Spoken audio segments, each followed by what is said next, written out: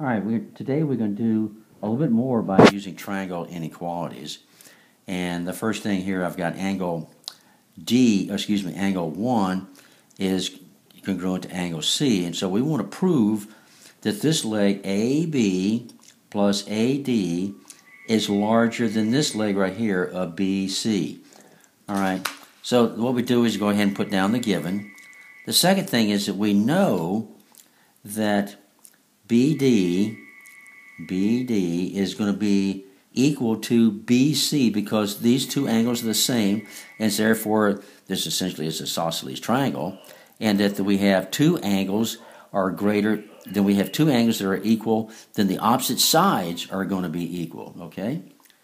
Next, we know that the side of AB plus AD is going to be greater than BD, and that's part of the triangle inequality theorem. Remember, we're going to have two legs that are going to always be greater than the third leg.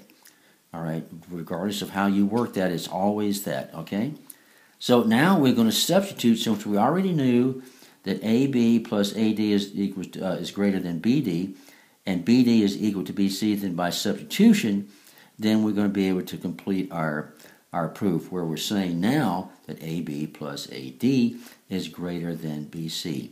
And the essentially reason for using this proof is to be able to allow us to use the triangle inequality theorem, and also to use, where this case right here, the opposite angles. Then the sides, if you have opposite angles are congruent, then the opposite sides have to be congruent.